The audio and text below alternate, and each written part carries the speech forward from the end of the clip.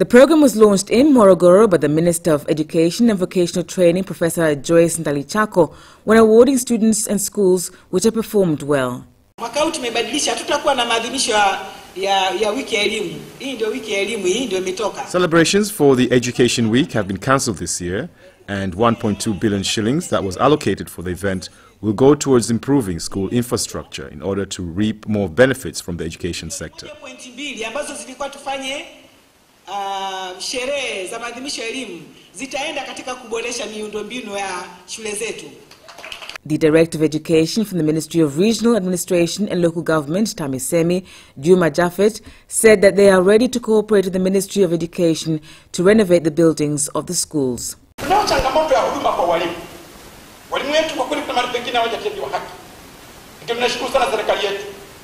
I thank the government for returning TACC to us. We will cooperate with TACC to address challenges in the education sector.